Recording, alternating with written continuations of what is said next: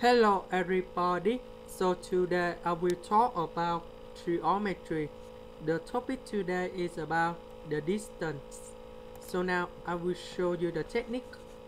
We want to find the distance from the point Q to the plane, and then we have the formula. So I put this one is about alpha. So the distance from point Q to the plane alpha, that should be about, we move number 1 on the left,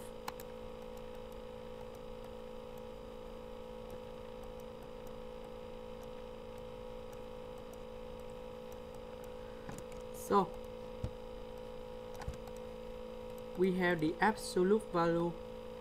We have number 4 multiplied with this one. Coefficient of s is about number 1, so we got about 4 multiplied with number 1. Negative number 1 multiplied with negative number 5. Negative number 1 multiplied with positive number 5.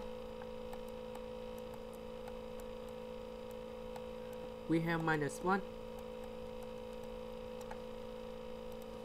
Denominator, that's about the magnitude, so that should be about the square root of 1 square plus negative 5 square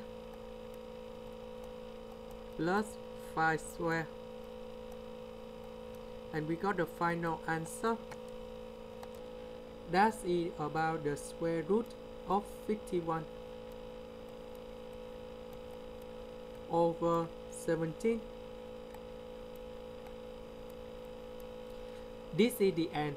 Thank you for watching.